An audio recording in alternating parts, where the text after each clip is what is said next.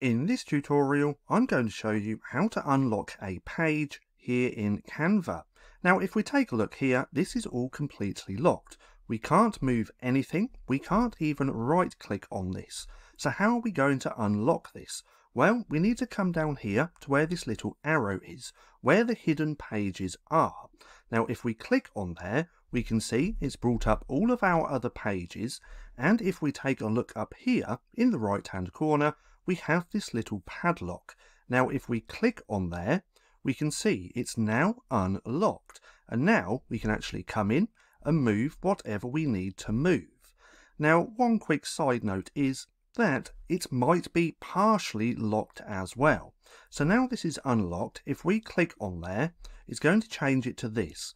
And it still says lock page. Now, this little icon means that this is partially locked. So now if we click on any of these items, we can't actually move them, but we can partially move them.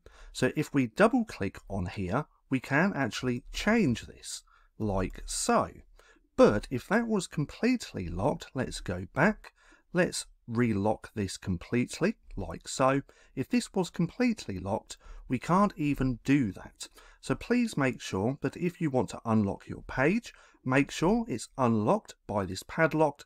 And again, if you have this little pencil on a page, that just means it's partially locked. So you need to click on there again and again till you see this unlocked padlock.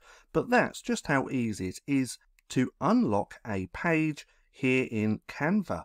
Now, if you found this video helpful at all, then please consider giving me a like, as it really helps out the channel. And if you're not too sure what to watch next, click right here and watch this playlist.